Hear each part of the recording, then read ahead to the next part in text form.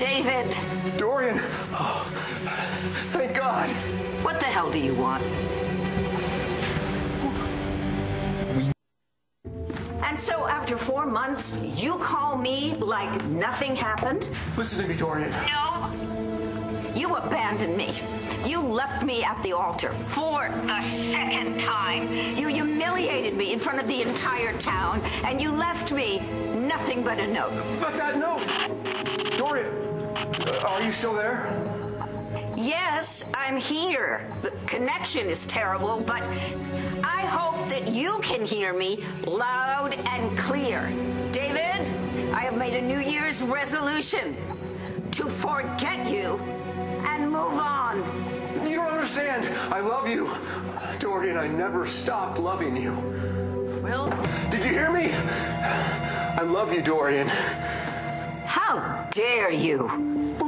If you loved me, you wouldn't have done all those hateful things to me.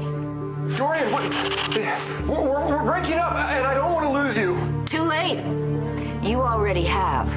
No, you have to listen. I have seen your My Face page, David.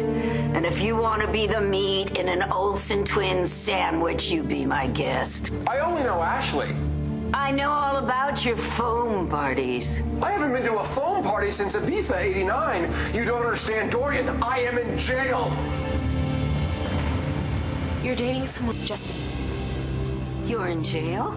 That is what I've been trying to tell you. I was thrown in jail when... Well, that explains it.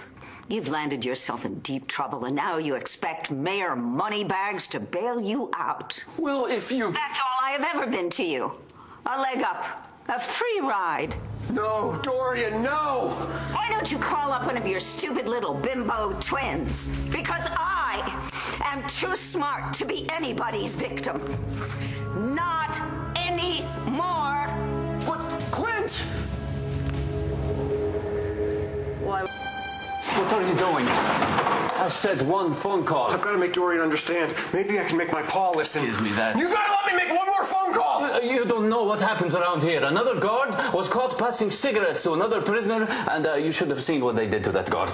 And to invite such a thing to happen to me, inshallah. No, Khalid! I'll do better than an autographed photo for your wife. I'll sleep with her.